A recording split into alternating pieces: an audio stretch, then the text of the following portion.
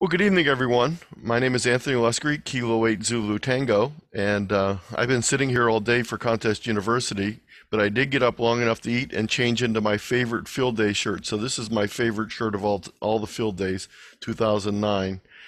And tonight we're going to talk about field day and social distancing, and the title is Field Day and Social Distancing 2, the sequel, because we did this last year, Field Day 2020 and Social Distancing, the original film.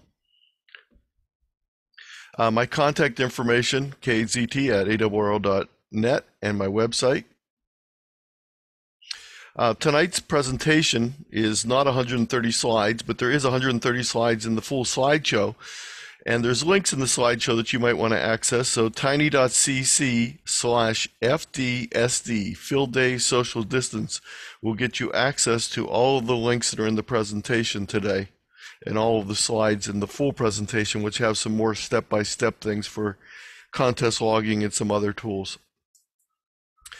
Disclaimer, all opinions expressed in this presentation are those of the presenter and do not represent sponsors of this session, not speaking on behalf or representing any organization or group. All the rules and policies for Field Day are exclusively the realm of the ARRL. The purpose of this slideshow is to provide clubs that will not be doing a traditional field day, or only doing a limited field day, or doing a traditional field day, with ideas to fit the situation at their particular club. So for 2021 field day, we have basically three options as a group. Your group can decide to do a typical group field day, the traditional way, or you might not do a traditional field day, and individual members may do their own individual field days at their location of their choosing.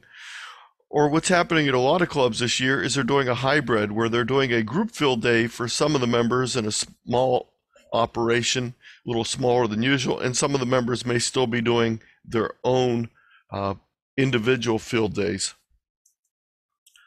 As far as all the rules and everything go on the ARRL website, you can find all the information as far as the rules go. Field day is traditionally a group-based activity, and the pandemic has disrupted that group basing of the activity a little bit. Often, field day is a new ham's first exposure to HF operations.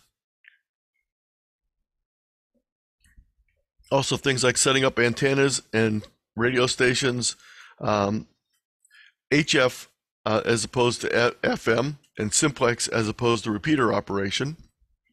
And it may be their first opportunity to ever operate in a contest-like style. Are you hearing a dog barking? Okay. Nope, it's on your end. It's on my end, but I don't think it's interfering. So the first question, the field day conundrum, I call it, is it a contest or is it a test of emergency communication? Clubs and individuals have thoughts that run the gamut between the two, and if you ask enough hams, you'll get enough answers. None of them will probably be the same. But I like the one from Stan, K8ZT. It is not a test of MCOM, it is a demonstration of MCOM.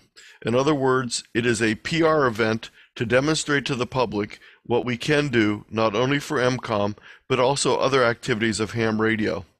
So I think that's a good middle ground opinion on contest versus non-contest. I will add a couple things I think that most of us can agree about field day. It's a great place for training new hams or those not experienced in operating HF. It's the first exposure most people get to putting up a tower, feeding a dipole, etc. It's also a test of a club's ability to plan and carry out a group project. Whether they're functioning as a group or whether they're having individual operators work on their own, it's still a group project that requires club planning. The idea of improving operations each year by learning from both positive and negative experiences. And if your club is not doing this, this is probably one of the most important things they can do every year for field day, this year included. And that's just jot down what worked and what didn't work and try and make it better next year. Being flexible as far as weather, band conditions, illness, equipment issues, test us every year, and this year we still have the additional test of the pandemic added on that. Following a set of rules even under adverse conditions. So here's some illustrations of my local club doing field day. We look just like this, actually. Field Day 2021, what I'm going to focus on now is some of the alternatives. If your club is going to do their basic group activity they've always done, I'll touch on that a little bit, but I'm going to talk about some alternatives or hybridization of that process. Field Day does provide a wide variety of ways to participate, and in the spirit of emergency preparation, one of the most important things we can always do at Field Day is remain flexible. So let's talk a little bit about some of the rules and some of the things that happen in Field Day and what you need to know about them. The first is you have to have a class. You have to choose a class to play the game of Field Day. And the ARRL Field Day actually has 6 different classes, A through F. And we're going to go through each of those and talk about what you as an individual or a club can do and which class you may want to operate under. In addition to the class A through F, there's also a number assigned, and that number designates the maximum number of simultaneously transmitted signals. So class A is a club or non-club group that is operating portable that has 3 or more persons. That's the key thing on group A, 3 or more persons operating portable. They set up specifically for Field Day. You can't use facilities installed for permanent station use or any other structure installed permanently for Field Day, for that matter. All club equipment has to be within a 1,000-foot circle. That includes the antennas. Class A is typically the class most clubs use at Field Day, and it is the most common thing that you'll hear during Field Day will be the A, but last year it was reduced drastically because of the pandemic, and I think it'll be reduced a little bit this year also. Class B is 1 or 2 person portable. So notice we have less than 3. So 1 or 2 person portable at Field Day station set up and operated by no more than 2 persons. Most other provisions are the same as Class A, and it's less problematic for social distancing because if you're a 1-person operation, you're obviously socially distanced. One of the things that many hams have a misconception about Class B is they think the B stands for battery, and that's not the case at all. Class B, again, just means it's 1 or 2 people. Class B can use emergency power, such as a generator, or they could choose to use a battery for the emergency power, or they could even use commercial power. As a matter of fact, when you see the results published in QST, there's actually 12 possible permutations of Class B. Now remember, the class exchange, though, is still only 1B or 2B, but you could have 1B1, which means 1 operator operating 1 radio with emergency power, or 1B2, 2 operators operating 1 radio with emergency power, or 2B1, 1 operator operating 2 radios simultaneously with emergency power. That'll be me. And so forth and so forth. But you notice we even have commercial listings. Class C is often sometimes misunderstood a little bit, but it basically means a mobile station in a vehicle that is capable of operating while in motion and normally operated in this manner. So this means that you can't take down or put up antennas when you stop or start. You can't detach from structures before you start or stop. So everything has to be able to be moved as it would be when you're operating. And it doesn't just mean cars. It could be a boat, it could be aeronautical, it could be bicycle mobile. The vehicle does not need to be moving, but must be fully capable of motion without any changes in antennas or the station setup. Class C is not impacted by social distancing as much as other classes, but sometimes you might run into cases where restrooms and food may not be or limited availability. Without well-designed and installed antennas, mobile contacts can be difficult. So I have put together a number of links, including the great link from K8ZT on his everything about mobile operating for amateur radio operators, and then also some articles from ARRL and a few other places. So these are all links. You'll notice that the links are in a different font, and if you click on them, they will take you to whatever the resource is. So that's why you're going to need the whole slideshow to be able to access these.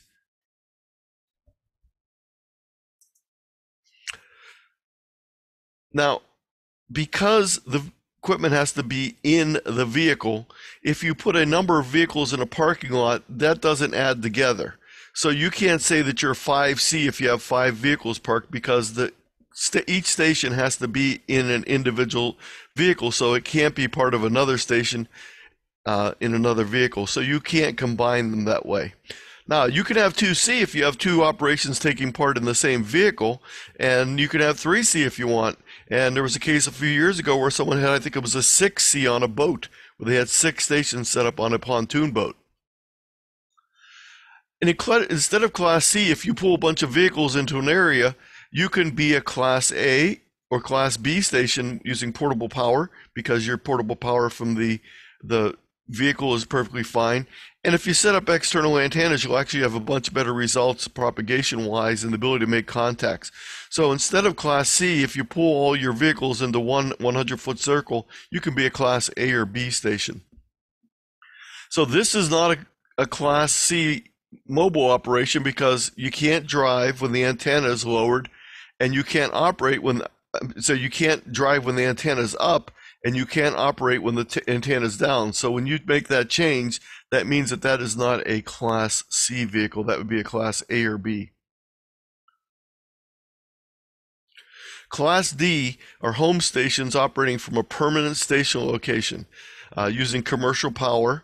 It can be a solo or family operation, and of course that's not affected at all by social distancing. Before last year, though, the Class D stations were only allowed to receive points for contacts with Class A, B, C, E, and F stations. In other words, they couldn't contact other D stations for points. Last year, at the last minute, the ARRL decided to lift that with a special waiver for last year, and that waiver last year said the Class D stations were allowed to operate and receive points by contacting other D stations. For this year, 2021, they've extended that same ruling, and they've added one additional caveat to it. Both Class D and Class E stations are limited to 150 watts peak power this year. So to be able to contact other D stations, they also put this additional limitation of 150 watts peak power. So that is an addition from last year. And the link has details from the ARRL on that.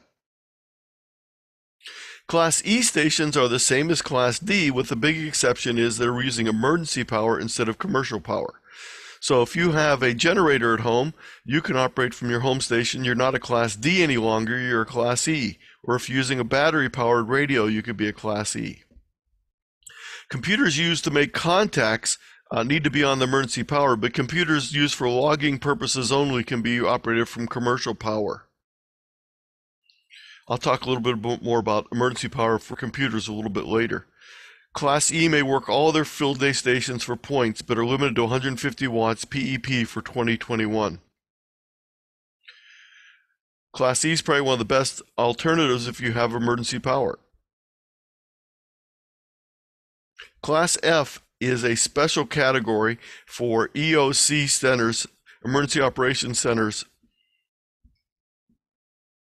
and a lot of those are closed currently, the same as they were last year, so you may not hear many F stations on the air. So last year when we were getting ready for field day, a lot of people said, well, that's okay, we'll have all of our club members operate from their home stations with our club call, and we'll lump it all together in one big score. This would be referred to as distributed joint station operations. And there were some contests last year that did have multi-operator distributed stations, but ARRL said no distributed joint station operation for field day, and that is still the same case in 2021. So you can't run multiple separate stations under one call sign. If you're using one call sign, everything has to be in that 100,000 foot circle.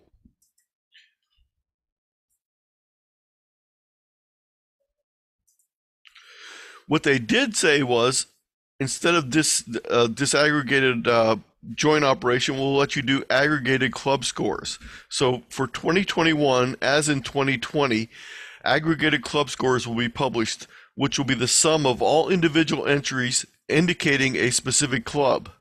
similar to the aggregated score totals used in the ARRL affiliated club competition in other contests. And again, there's a link for details on the ARRL website. And I want to just stop there and see if there's any questions about the aggregated versus distributed scores. Okay, I'll take questions when I'm done, but I just want to see if there's any questions on that specifically right now. Okay, no questions, so we'll continue. Before we go too far, though, I want to stress something, and that is safety first. One thing that the ARRL, most radio clubs stress at their field day site is safety first. One of the problems when you start having people operating on their own is they forget about the fact that the club spends a lot of time planning for a safe field day operation. And the other thing is when you're by yourself, sometimes you don't notice unsafe conditions because you don't have someone watching your back. So it's very important that you plan your field day site using safety. And there's actually an ARRL safety checklist that's designed for club operations, but it's fine to use for your home operations also. So again, you can go to this and get a lot of good information on safety in operation. By its nature, social distancing is a compromise in many ways with untested equipment, tools, and plans. Your club may have towers that they put up every year. They might have very carefully made sure that all the ropes that are used to support them and everything else is designed to work under those conditions. At home, you might just grab a scrap piece of rope and decide to put up something. So I think it's very important that you're very vigilant at home. And I'm going to make one suggestion. If you're operating field day on your own, don't climb to put a tower, put any antenna up. Once you start climbing, it's only possible trouble. So avoid climbing at all possibilities when you're operating on your own. And the second thing is this little sticker you always see on antennas and on mast pipes. It's very important, and it really means that you could die if you don't pay attention. So when you're putting up an antenna by yourself, if you're anywhere close to wires, stop and don't do it, because it's just too dangerous if you strike a wire when you're putting up an antenna. Also, you need to be very careful with generators, especially gasoline-powered generators. When you're refueling, you can't refuel safely a gasoline generator while it's operating. Also, carbon monoxide fumes in enclosed spaces can kill. Even if you think you might have the garage door open, just putting that inside the garage, you can still get an accumulation of carbon monoxide, even with the door open, that could be deadly. So remember, carbon dioxide fumes are odorless, colorless, and can kill you. So that's the slide of death we just passed, and hopefully you'll remember that and not be a victim of field day. For Class B, you could use your residence, but none of your permanently installed antennas, etc. But the ARRL has a very specific thing in their FAQ that says if you have convenient access across one's backyard to the home facilities for your station, you're not keeping with the class or spirit of Class A or B. So if you're doing it a couple 1,000 yards from your house and you're not going in the house all the time, it might be a different story. But the best thing is, if you want to do Class B portable, pack your stuff up and go to some other park or some other location and operate. Visit a relative or something else so you're not at your station. If you're going to want to operate from home, operate as Class E, and then you don't have to worry about the distinctions. So let's talk a little bit about emergency power options. For emergency power, there's really 4 different categories. The first is a generator, either a standalone gasoline or natural gas, and even though it is attached with natural gas, that is still considered an emergency operation at home, so you're still Class E. You can also use a motor vehicle-based power system. So again, when we pulled all those vans into a circle there and operated as Class A, we can use their power system and be on emergency power. You can also use solar power. You can also use batteries and batteries in inverter combos, as long as you're charged before field day. If you're charged during field day, you must use an emergency power source to charge them. So if you need to recharge your batteries, you either use solar power or another type of emergency power to charge your batteries. To collect the maximum bonus points, use solar charged batteries. Other alternative power such as hand cranked, water wheel, etc., is way beyond the scope of today's discussion. And if you've ever tried operating a radio hand cranked, you'll find out that it's a lot of work. That little bicycle generator, you better have a few people that are willing to pedal for long periods of time. But batteries work very well for emergency power. And that's what I've been using for years. As far as generator power goes, I put together about a half a dozen reference materials on selecting generators, using generators, safety with generators, inverter generators, etc., etc. So again, these are all links. Notice the serif font and the little link indicator that you can click on for more information. As far as battery power, I did the same thing, put together over half a dozen information sources for batteries, and everything from building your own DIY 144 watt hour lithium ferric phosphate to best battery, go boxes, reviews, etc. So there's a bunch of information on batteries.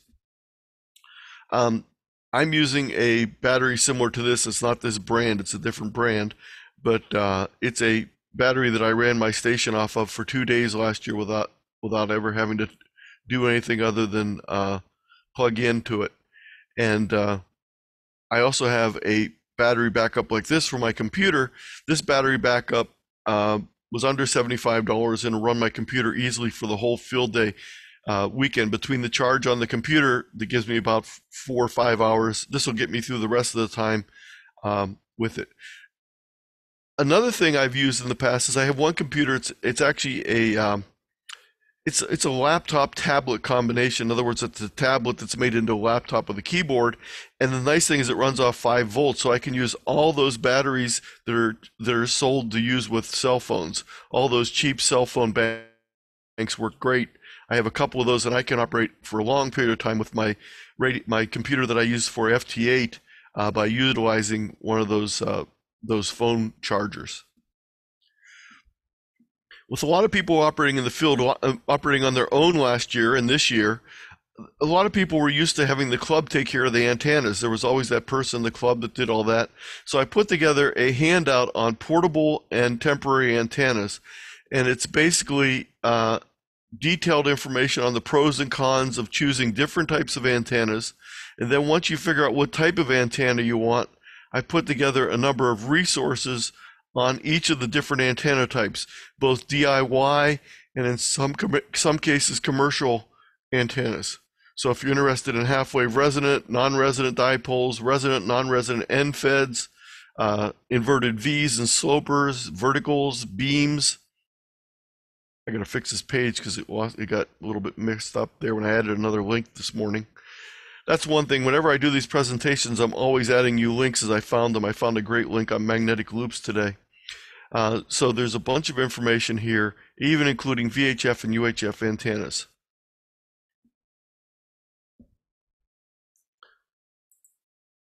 So again, that's available at tiny.cc/portant. Class B is very feasible if you have a location where you can be socially distanced, and you might use a Go box, or you might use a radio in a Class C vehicle, but set up an external antenna. And here's what the fact says about the distance in your backyard, and I'm not going to read that to you. You're welcome to read on the FCC site or in my presentation. Go boxes are portable transportable radios and accessories that you can easily carry into the site. And there's really a couple different types of Go boxes. Some people pack everything in cases and then set everything up when they get there. I prefer what I refer to as rapid deploy Go boxes. And I have a whole presentation on a whole website page that has a lot of information on Go boxes. I call mine grab and go boxes or rapid deploy boxes. If you have a KX3, this is an example of the Go box that I use for field day. It is a basically a tackle box that I put my KX3 in. I open the top, open the front, and it's ready to operate. I don't need to set anything up. Everything's pre-connected in there. The battery's up in the top here, and all the microphone and everything are up there. My antenna plugs in from the side and I'm ready to go. So I don't need to tear anything apart. So less than 2 minutes, I can have everything running. So there's a lot of information on go boxes. So this is an example of a Class B operation with a vehicle for the power, a go box sitting on the back deck here, and a nice little mast here with 2 antennas on it. Some suggestions. I've operated Class B from a number of different places over the years, so I put together a lot of information on Class B operations. Some of the hints that I suggest include extra connectors and adapters, both coax, power poles, etc., and a means to install new connectors if you break one off. I know that many of us use Anderson power poles. I've been using them for over 30 years, and they're great unless you happen to yank one off the end. So I always make sure I have extras in my case that I can, and a crimper so I can put new ones on the end. Have some tools to make repairs, assemble antennas, etc. One of the most important things, if you're going out and operating Class B, or if you're doing a SOTA operation or a POTA operation, I always make sure I have 2 antennas with me. I may not set up both antennas, but I always make sure I have 2 antennas. Because one year I went out with an antenna and I got in the field and the connector broke off the end of it. And it was done. That was it. There was no way to use this antenna because it had an integrated antenna connector on it. So I always make sure I have at least 1 backup antenna or 2. And I usually for field day set up multiple antennas because you'll see I operate multiple stations at the same time. But don't rely on just 1 antenna. If nothing else, just throw a long wire antenna or a dipole into your bag and carry it with you, so in case the other antenna plans fall through, you'll have a backup. I have a link here on picking a field operating position. I also do a lot of backup, a lot of preparation for computer software. I have a backup USB drive in my Go box that has my logging program installation on it, WSJTX installation on it, drivers and firmware for my radios, sound cards, etc. PDF copies of all my manuals for my radio equipment that I have, spare USB, CAT cables, etc. I have a USB GPS receiver so I can time sync for FT8 and FT4. It's not a problem for field day, but we've stayed in Delaware a couple years ago, and after field day, we stayed for the rest of the week and operated to give people a chance to get Delaware on FT8 and FT4, and it was a cabin without Wi-Fi. So after about 2 days, my computer got out of time sync, so I had to drive about 5 miles to McDonald's, go through the drive-through, get a milkshake, and resync my radio time. And I did that a couple times during the week. After I got home, I bought a GPS receiver, so I don't need to do that anymore, but I don't get milkshakes. So I'm not sure which is better, the milkshakes or the GPS receiver.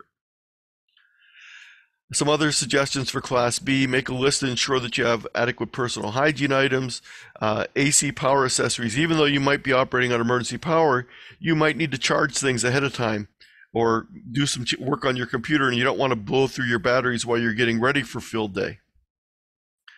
But if you're staying somewhere like we did at the one other cabin we stayed at, there was no power there anyway, so it didn't really matter. Bring your own small table and chair that you can sit in for 24 hours. There's nothing worse than not having a chair. When in doubt, put it in the car. So here's some operations that we did. My wife and I always travel. She doesn't operate. She comes along with me, but she doesn't operate.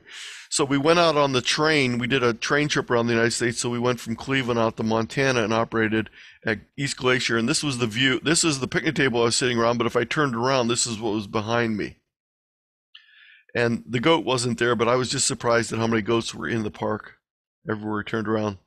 So this is 2009. That's the year I got this shirt that I'm wearing today. So this is my souvenir shirt from that year.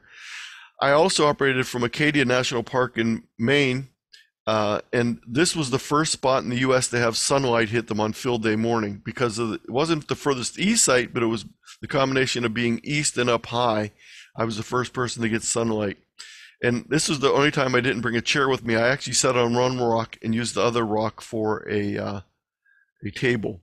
I had a blanket folded up that I was sitting on, but it got so bright in the sunlight that I eventually had to take the blanket out from underneath me and put it over top of me like a little tent so I could see the screen of the computer I was logging with. This was Cass, West Virginia. This was a cabin we stayed in with no electric for a week, and learned how to cook with the wood stove, and operated from there. Also visited the Cass Scenic Railroad, which was nearby. And these are other places, a yurt in West Virginia. We used my van for many years. The last 3 years, we actually towed it to the field day site because the engine had died on it. My club still used it for an operating position. Here's my Go box, and this is Hocking Hills in Ohio. And this was the last time I got a chance to go out in the field, and this is when I was in Vermont, and I was operating 2B right-hand radios, operating CW or single sideband, depending on what I was operating at the time. The left-hand radio is operating FT8.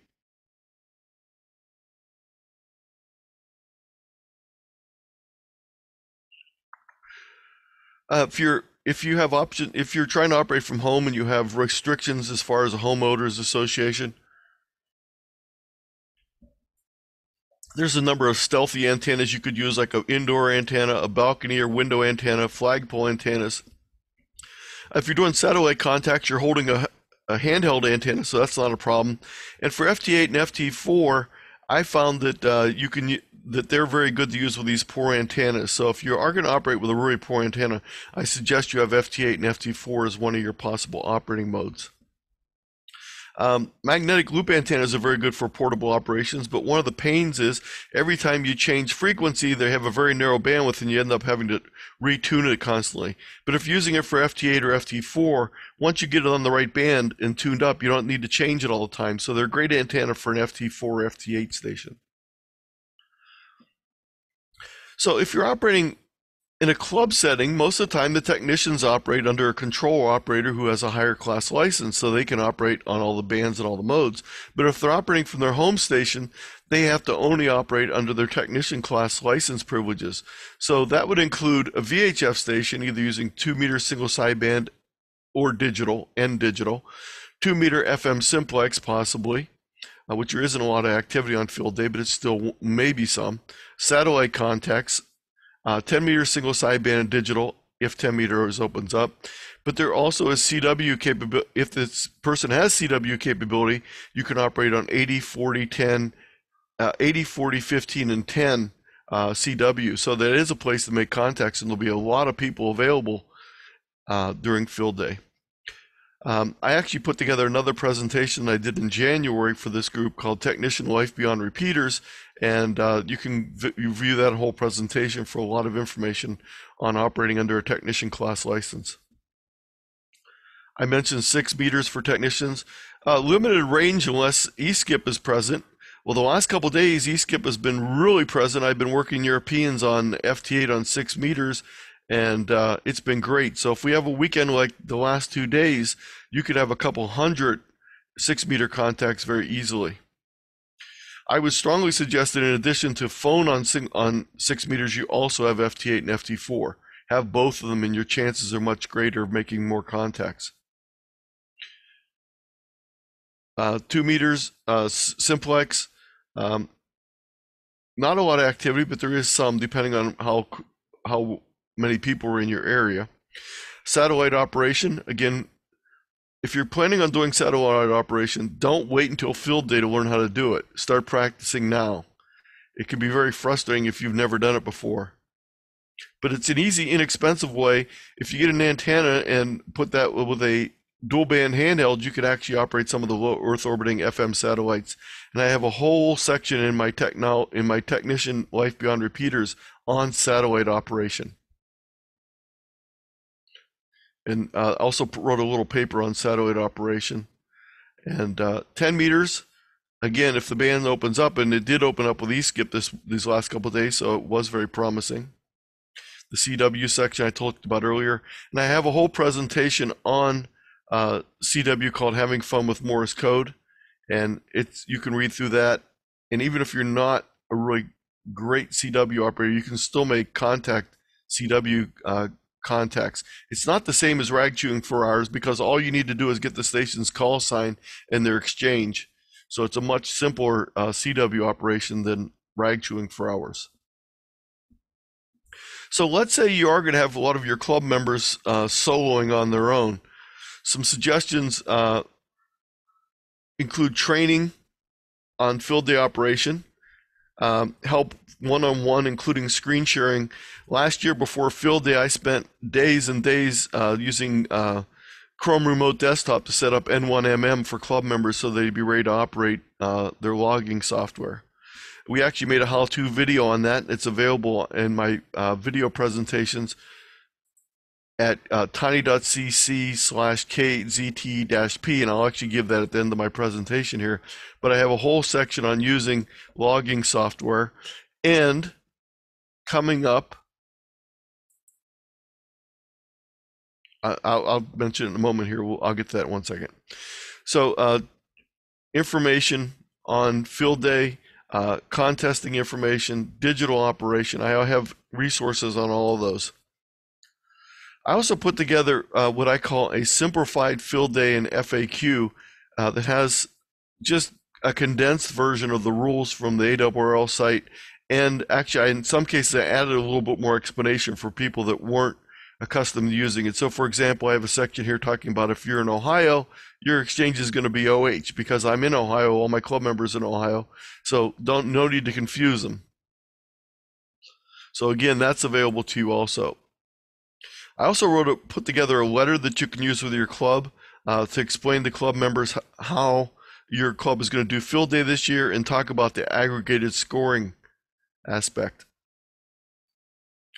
Our club also put together some incentives last year. We had a 2 prize drawing after the field day. Anyone that submitted their log and we saw it show up on the ARRL site, you were entered in a drawing for a $50 gift certificate from a local amateur radio store. And we did that. We also asked people to take pictures, and we put together a slide presentation for our meeting the month after field day, and each of the people that submitted an entry were able to do a presentation on their individual field day. I strongly suggest you use the online scoreboard so people can see how other club members are doing, and there's information on these in my presentation and on the large number of slides that I have out there and in my contesting section. But you can basically go to these live scoreboards and see the scores. And all it takes is a couple quick settings in your logging software, and you don't have to do anything else. It pushes the information up automatically.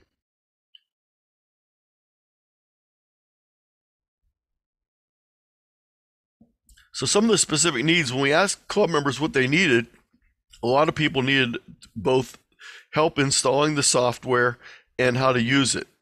They really didn't understand basic contest operating style, so we trained them in that.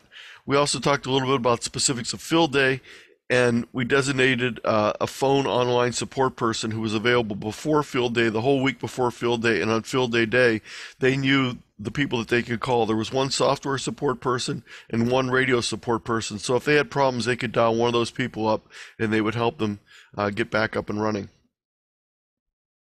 And it was the same people that were usually doing the same thing at field day site when we were together as a group. So you need to log your contacts, and for a very small operation, you could do it on a paper log. But even for a modest operation, if you want to get the most out of your operation, I suggest you use computer software for logging your contacts. And if you're going to use computer logging, you might as well add a computer interface to your radio so it automatically records which band you're on and what the frequency is. N1MM Logger is a free logging software that's the most popular out there, and it supports field day along with most other contests. Rat Pack is going to be having a program.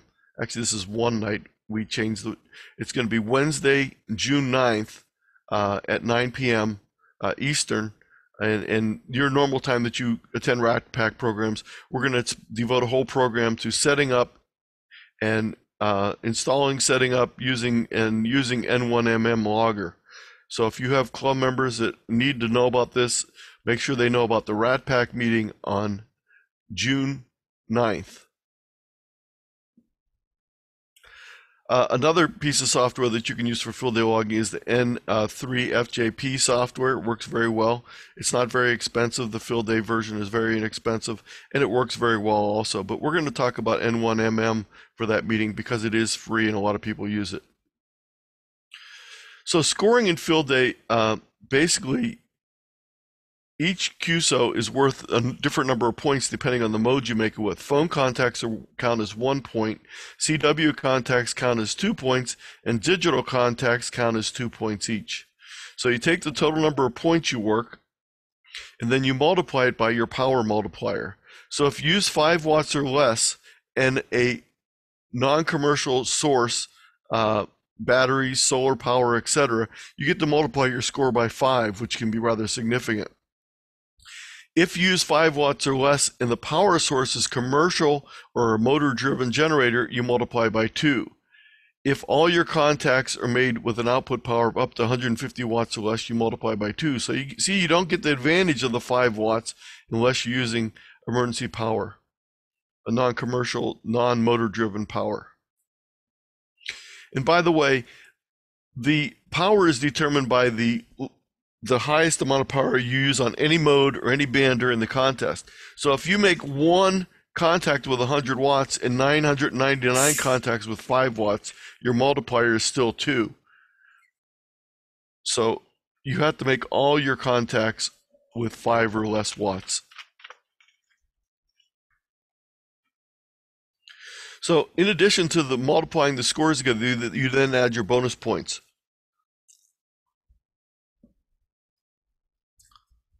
All stations are eligible for bonus points, but certain points are only available depending on your class of entry. So, for example, the Class A station get bonus points for an educational booth at the station, but a Class B station can't get those same points.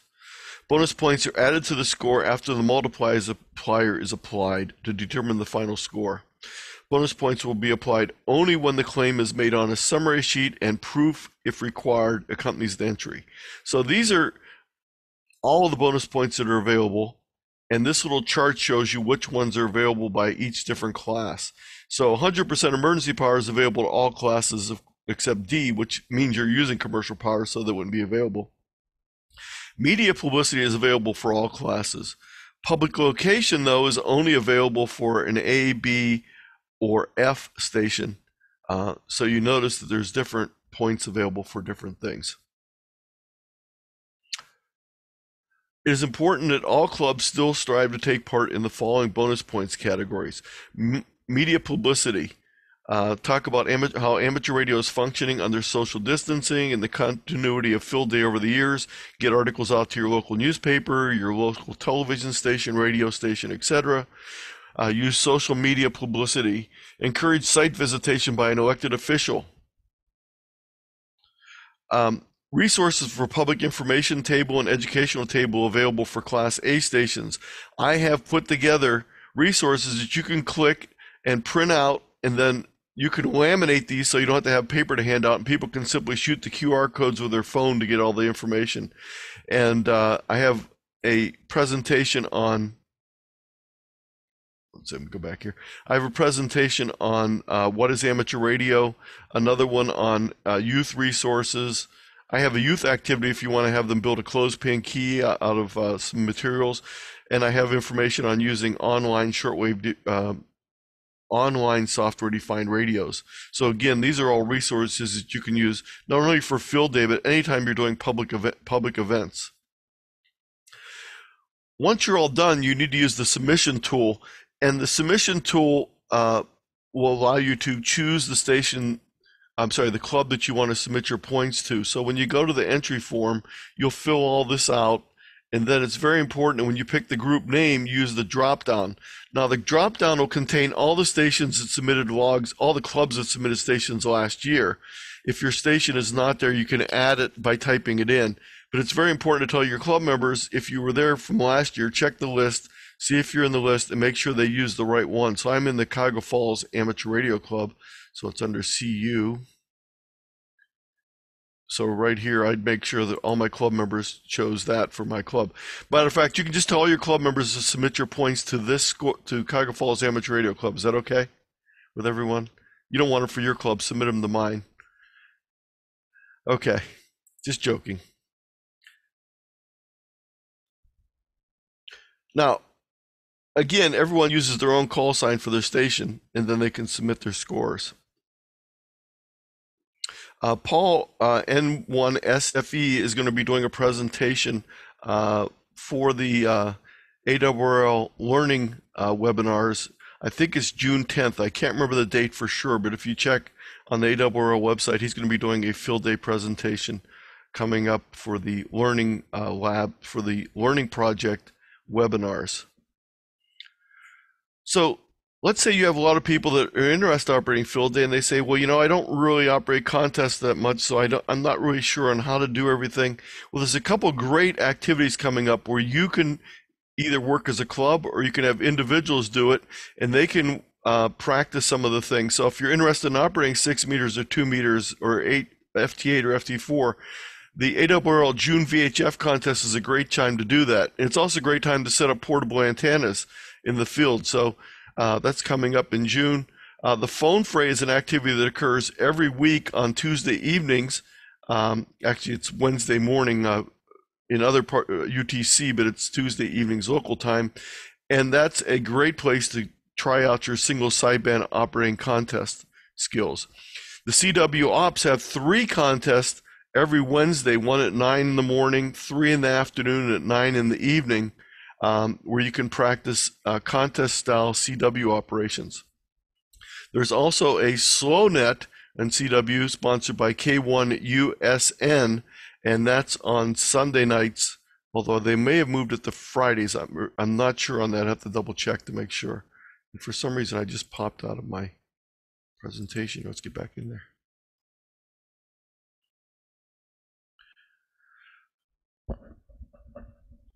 If you don't want to use any of those activities, your club can do its own activity, such as a simplex net or a 2-meter simplex net.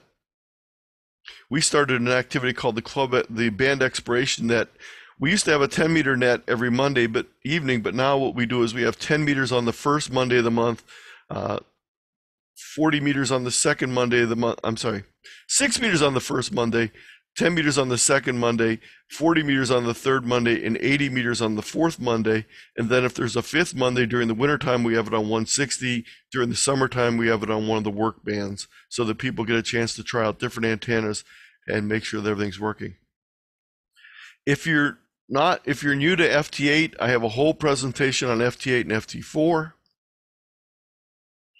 If you're interested in trying out portable antennas, do a Parks on the Air or Summit on the Air activity. That's a great place to try your Go Box out, try your portable power out, and try your antenna. So it's a great shakedown for field day. Make sure you add your station to the field day locator. Click on this link and you can go out and you can simply add your station to the locator.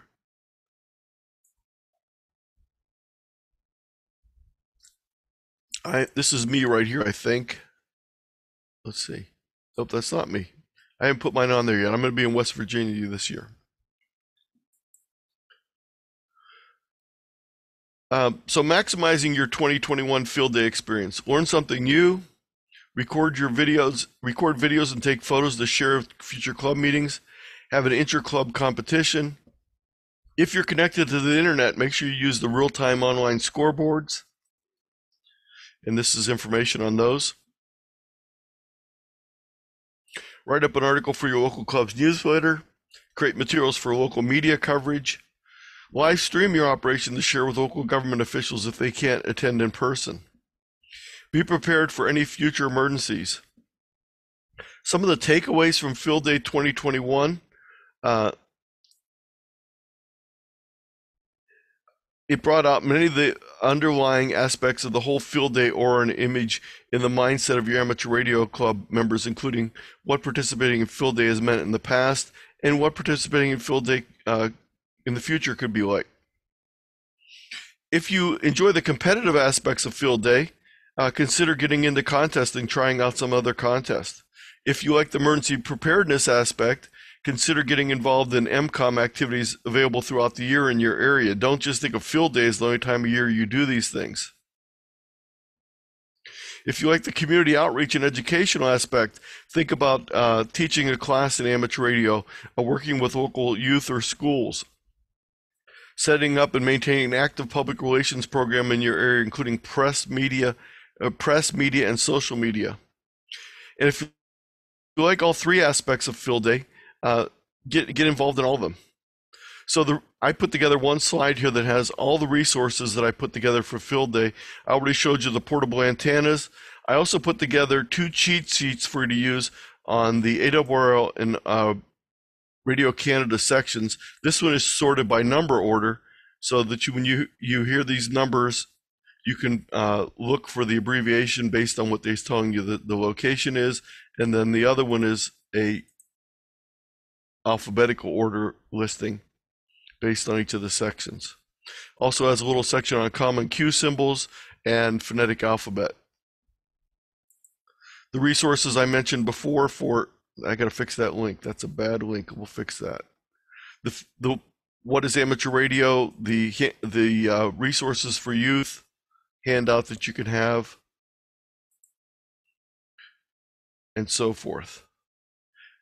And again, all the resources are available at tiny.cc/FDSD. All my presentations that I've done over the last year plus are available at tinycc/K8ZT-P. And I will go ahead and stop sharing my screen and take questions.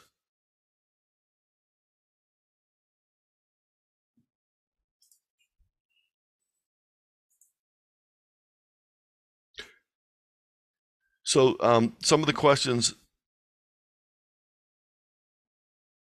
what links, will the links for the presentation be available in Rat Pack tomorrow? Yes, they will. But again, this is the main one you need. I'm going to put it in the chat. It's the one for the slideshow.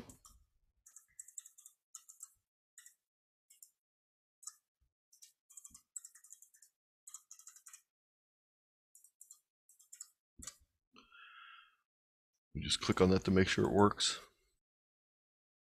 Good. So there's the link in the chat.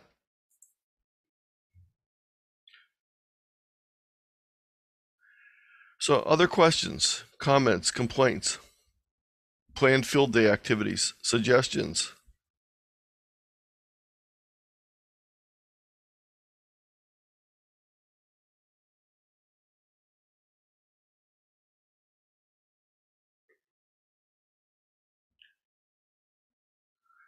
Maybe tell us a little bit what your club's planning for field day. How many people are doing a traditional field day? How many people are doing individual operators?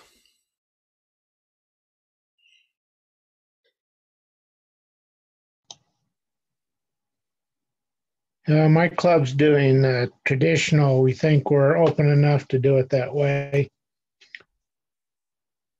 Are you going to be doing the same size operation?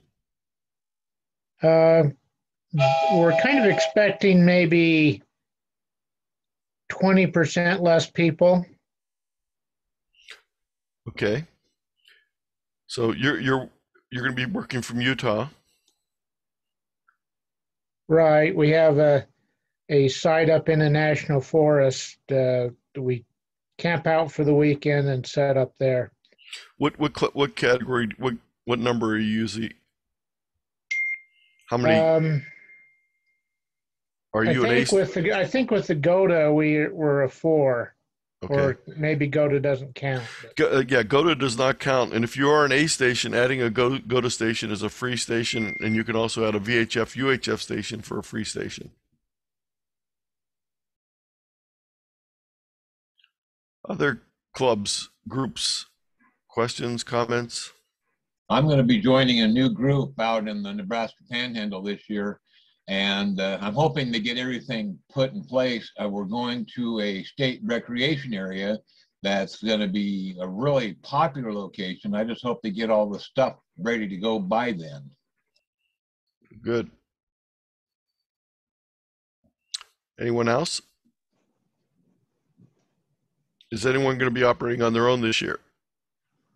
Yeah, Mike and Key Club and the Seattle area will be doing individual operations, although a lot of those will be various members getting together in smaller groups or going to each other's sites. It was mostly because we have a traditional annual spot at one of our state parks with a group camp and a barracks and a special setup, and we couldn't be guaranteed of getting all 3 of those in time.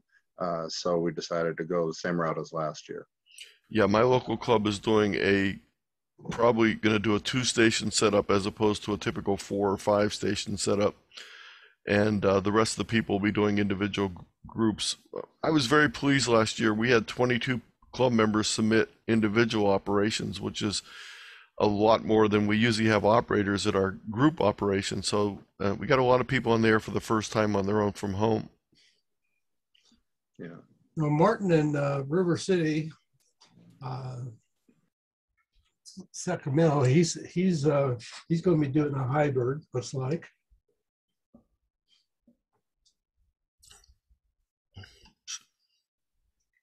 I will be 2B West Virginia. My wife and I have a little chalet. My wife and I always use field day as our vacation. We weren't able to do it last year, but we try and go to a state that has less than 15 people operating, stations usually operating. And so we've done West Virginia, Vermont, Delaware, Montana, and Maine. Wow. Anybody else got any comments out there? They're saving their voice for field day. I guess they are. Suggestions?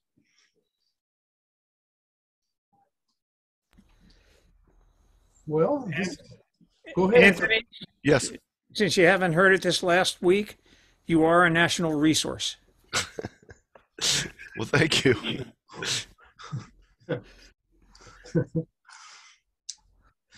You're becoming a resource for a lot of people for a lot of things, Anthony.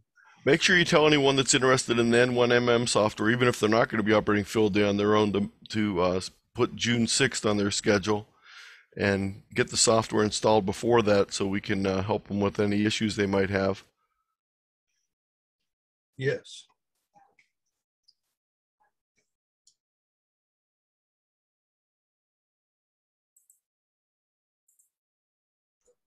I keep muting myself so that I don't cough in your guys' ears. Well, is there anything else here, folks? I'll make sure I get this slide show he did here so we can get it up on the email everybody to see it and the video to see it. So all the normal stuff will be present. Actually, I'll put it up as soon as I'm done tonight. So the slideshow, not the video, but the slideshow will be up tonight. Okay. Cool. And if you haven't already signed up, you can still sign up, by the way, for the Hamvention forms coming up tomorrow. And the 4 days in May registration is already closed, so you can't do that. But you can do the Hamvention contest on Sunday. Anthony, thanks for all you do for us. Oh, you're very welcome. I enjoyed. A lot of good information. I just feel weird that I'm not packed up and headed to I would have been in Dayton yesterday, actually last night. Well, there's a lot of people who feel like you do right now. And it's beautiful weather in Ohio, believe it or not, this week so far. No snow this week. And the cicadas are not out yet.